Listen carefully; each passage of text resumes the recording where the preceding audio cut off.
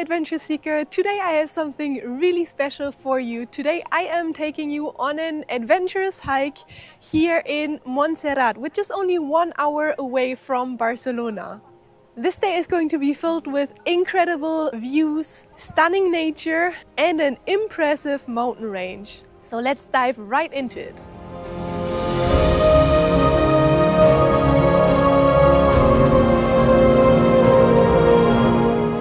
It is a beautiful sunny day and we are above the clouds. How cool is that? I am going to start this hike at the base of the Montserrat Monastery. I reached this place with a bus. There are different ways to come here. Actually, you can also take a train and then a cable car to get all the way up to the base, but that will be the most expensive option that you have. I chose the bus because it is the most economic option. It'll take you about 1 hour and 15 minutes more or less to get here, and it costs only €5.75. I am going to leave you the bus company below in the description so that you can check out the timetable. The train is way more expensive, but it also is scheduled way more often than the bus. While the bus leaves only once per day, the train is scheduled every 30 minutes.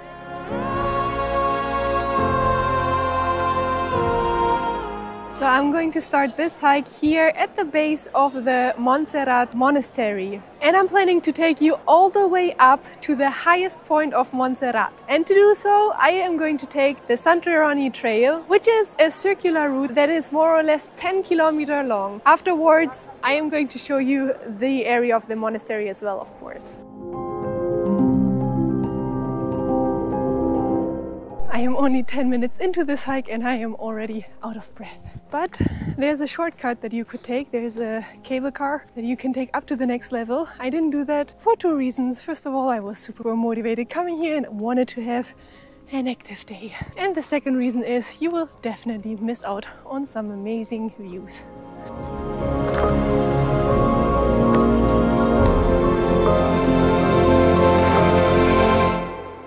And also I'm super excited about this beautiful weather. Actually, when we came here, it was super cloudy. You could hardly see 10 meters far in the bus. We were driving through the clouds, but the higher we got, the sunnier it got. And now it is a beautiful sunny day with clear views. We are a little bit above the clouds and I'm just enjoying this.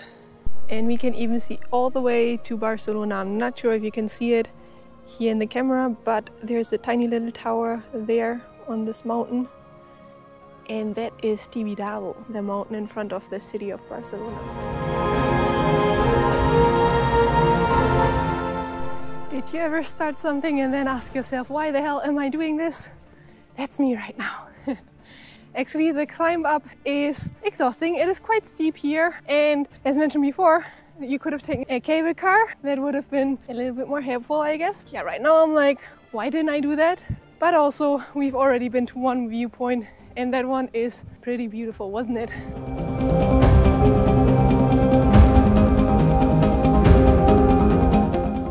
So this here is actually the place where the people that took the cable car are ending up. They saved quite a lot of the hike already. It took me about 1 hour and 10 minutes to hike to this point here. So they did save a lot of time, although I do have to admit that I did take a lot of stops on the way. I saw quite some viewpoints and therefore I think I could have managed to do that in around 45 minutes more or less. Nevertheless, I already noticed the hike in my legs. So just in case you aren't that fit or you don't feel that well or you arrived late, the cable car may be a great option for you to still get to the highest point of Montserrat, which is impressive.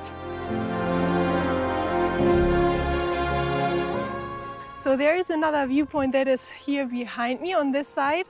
And obviously it is way less crowded. That is simply because it is further away from the starting point of this hike, and a lot of people just come here to go to the first viewpoint, get that beautiful view over the monastery, and then don't do that much of the rest of the hike. That is why that first one is usually quite crowded.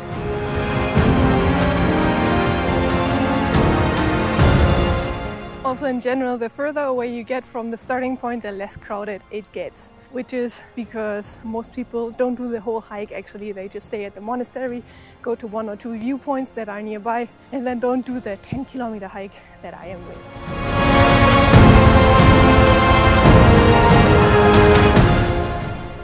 definitely worth to take your time to take a few detours on your hike. Just look at these views. The climb really is no joke. I have to admit that it is super steep and not that easy, but look at that. It is definitely worth it, isn't it?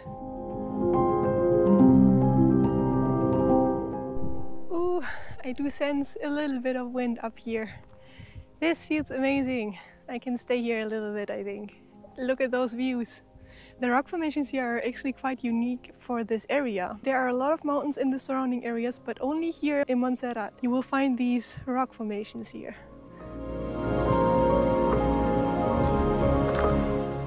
I already came a long way and I'm super close to the highest point actually. There's also some people climbing here, so that is also something you can actually do here.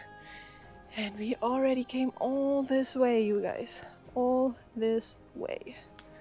This hike is not easy, but there are so many beautiful viewpoints and beautiful photo spots here on the way. You will definitely enjoy it and it is so much worth it.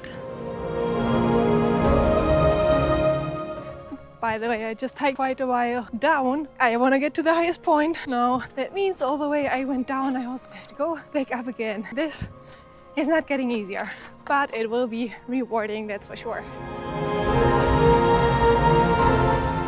It just said 25 minutes and then we will finally get to the highest point of Montserrat. Yeah, I can finally see the end of this trail, but to be honest, I'm not so sure if I should get excited now or demotivated. Just have a look at all of these stairs there.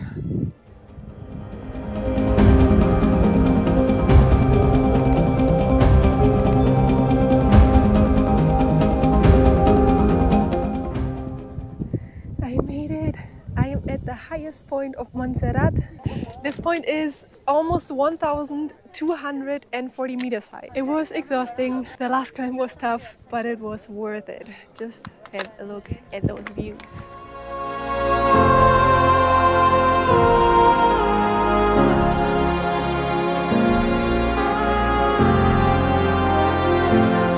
So the views up there were super impressive. It is now time to go back down. And then I'm going to show you the monastery as well.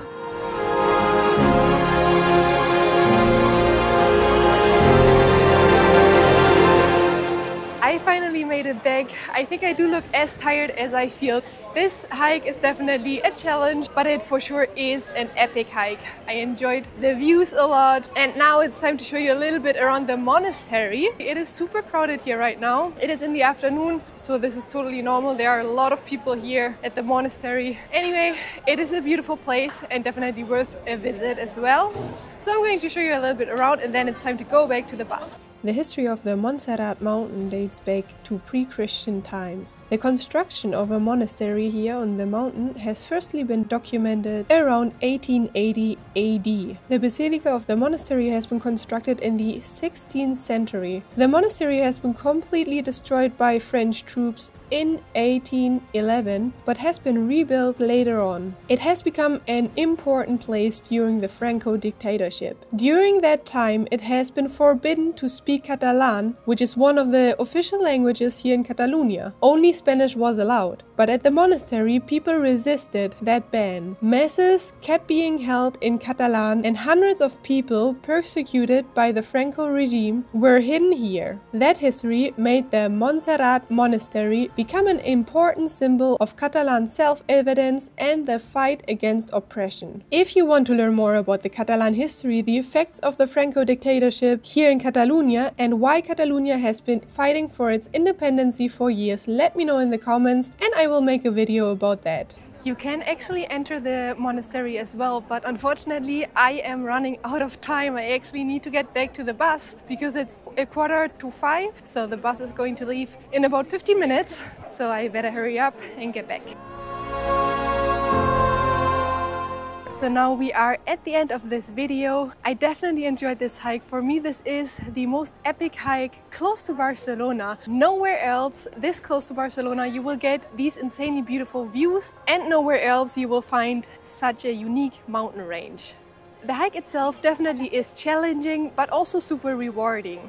In total, this whole hike took me 5 hours. That is a lot of time, but I also have to admit that I did take a lot of breaks in between to take some videos and photos. So I think you can do it in less time. Nevertheless, I would definitely plan with that amount of time because you also don't want to rush it. Now I hope you also enjoyed this little adventure. If you did, make sure to drop me a like and also subscribe to my channel to not miss out on any further adventures. I definitely hope that you will put Montserrat on your list if you are visiting Barcelona or if you live here. And I will hopefully see you on my next adventure next Friday.